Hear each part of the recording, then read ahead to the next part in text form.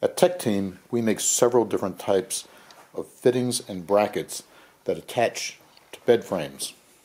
Therefore, before we get into the specifics regarding the particular part or bracket we're going to be referencing here, we think it's important that we spend about 2.5 minutes showing you all the details of a bed frame. Our objective is to give you enough information and details about the mechanics and geometry of a bed frame so that when you go to buy the part that you want attached to your bed frame, and when you actually get that part, whether it be a glide like this, a caster, a riser, a bracket for fixing a headboard or footboard, etc., it'll make it easier to make that decision correctly. Here we have your pretty much typical everyday garden variety metal bed frame. I say typical simply because not all of them are alike. They may look alike, but there are usually some differences. I say this because they are probably made by dozens, if not hundreds, of manufacturers in Asia and China. Due to raw material differences, slight design differences, ability to make different finishes, etc., you can pretty much count on them being a little bit different. The only thing you can be 100% sure of is that they are all made to fit your standard king, queen, double, or twin box frame or mattress. Almost all of these metal bed frames are about 70 inches long, even though your standard king, queen, double mattress is a full 80 inches long. That means your box frame and mattress is going to overhang this end of the bed by about 9 to 10 inches. All of the frames also have two ends. One plain end like this that just shows a angular piece of steel. Then there's another end just like this that has appropriate holes, slots, etc., so that you can attach a headboard or a footboard. Typically, you're going to attach your headboard to this end, but when you get to the other end, you find out that A, it's not long enough, and B, there's no fitting so that you can attach the footboard. Well, the simple solution is something like this, which is Tech Team's number 712 footboard or headboard extension. Here we have a very typical headboard that we want to fit to our bed frame. And people who make headboards have no idea what type of bed frame you're going to match it up to, because the bed frames aren't 100% standard, and of course the headboards or footboards are not 100% standard. Therefore, they take their best guess. Fortunately, the situation is not hopeless. All you need to get the headboard to make up to the frame is the correct interface or bracket. Tech Team makes several different types of brackets for this particular purpose. What we have in front of us here is our number 913 interface or headboard or footboard adapter bracket set. And this will do what we need to fit the holes on the end of the bed frame, and also to make that match up so we can make it up to the holes that are in the headboard. First thing we want to do is get in here with our bracket, and then we have the headboard up here close, so we can see where the holes in the headboard are. We can see where the holes or slots in the bracket on the end of the bed frame are.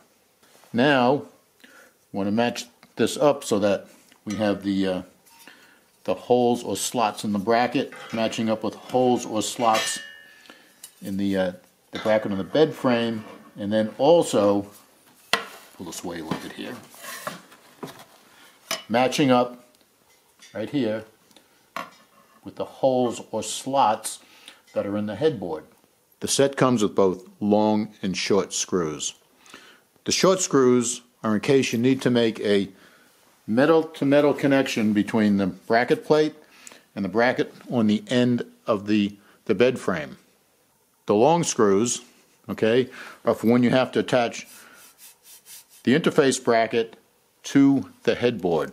So conceivably, what you can end up with in one situation is attaching the interface bracket to the end of the headboard right here. You can see that goes this way, goes out, and we can move that up and down, okay, with these different holes, and then we can set it up because it slides back and forth. There's slots, so we can align perfectly with one or both of these holes that are on a headboard or footboard.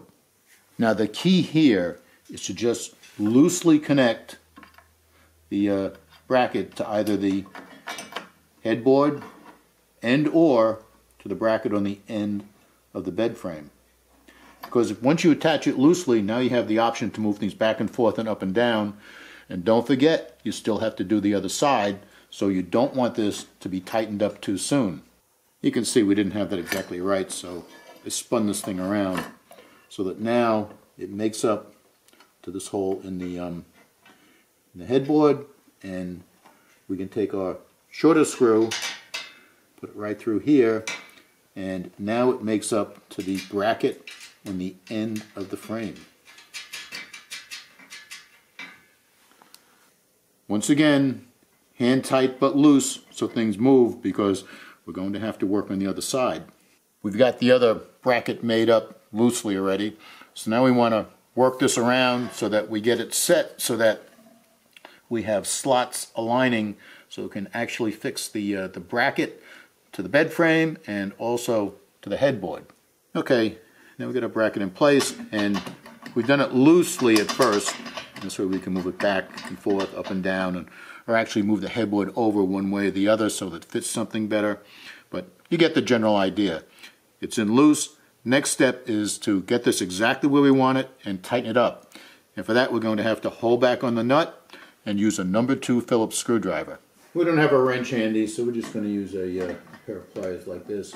It doesn't take much to hold back on a nut. We take our number 2 Phillips screwdriver and just turn it clockwise like this. Pull this thing in nice and snug. Now we repeat the process on the other one.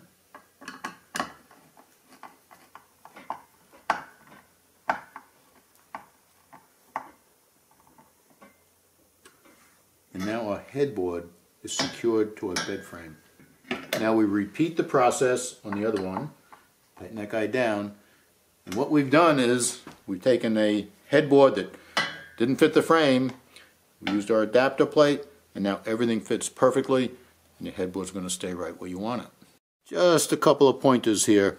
As you can see, we have our screw heads on the other side of the headboard. That makes it a nice flush fit on this side. And on this side, we see that the threaded end of the screw is sticking through. Now, if you're going to put a box spring in here, it may be better to put the head of the screw on this side so that the threaded end projects the other way.